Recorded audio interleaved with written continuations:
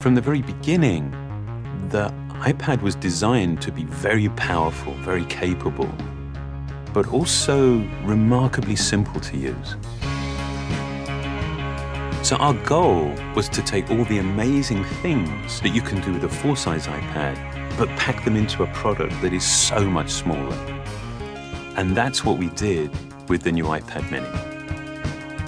One of the things that makes iPads so incredible is that there's almost no end to what you can do with it. So when we decided to make the iPad mini, we wanted to make sure it had all the features that make iPad so magical. We began with a display that has the same resolution as the iPad 2. So all your apps and content look and work the same way. And at 7.9 inches, it's small enough to fit in one hand, but it's still large enough to give you that rich, immersive iPad experience. It has a dual-core A5 chip for fast, fluid performance, both FaceTime and iSight cameras. It gets a full 10 hours of battery life, and it runs more than 275,000 apps made just for iPad. These aren't scaled-up phone apps. These are powerful apps that take full advantage of iPad mini's beautiful display. You can access all your favorite music, movies, and TV shows from the iTunes Store. 1.5 million books on the iBookstore, and over 5,000 magazines and newspapers on Newsstand. And another thing we're really excited about is that iPad mini comes with FaceTime HD. Seeing your friends and family in high definition makes you feel like you're that much closer. If all that we had done was take the original iPad and just reduce it, all that you would be aware of was everything that was just missing. That there is inherent loss in just reducing a product in size.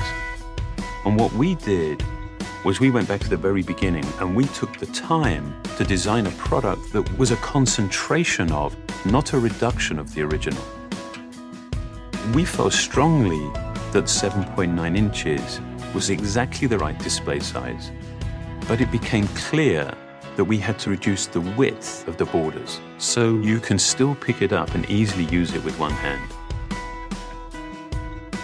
We have continued to develop our unibody process.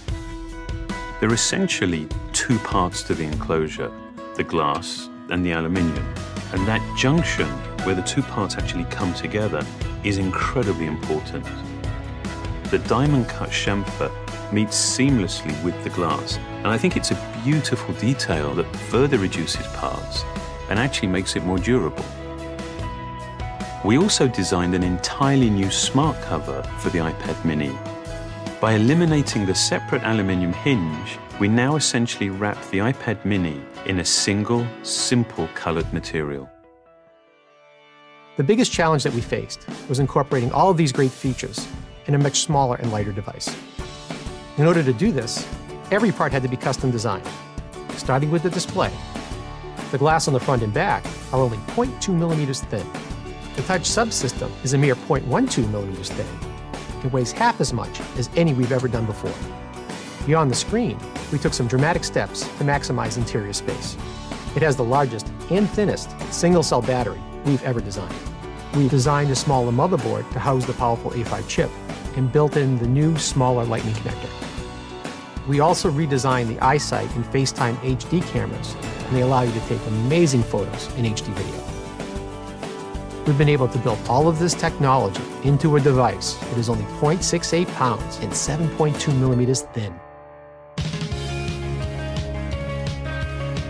All of these efforts combine to make a product that is incredibly thin and light and has absolutely remarkable levels of fit and finish.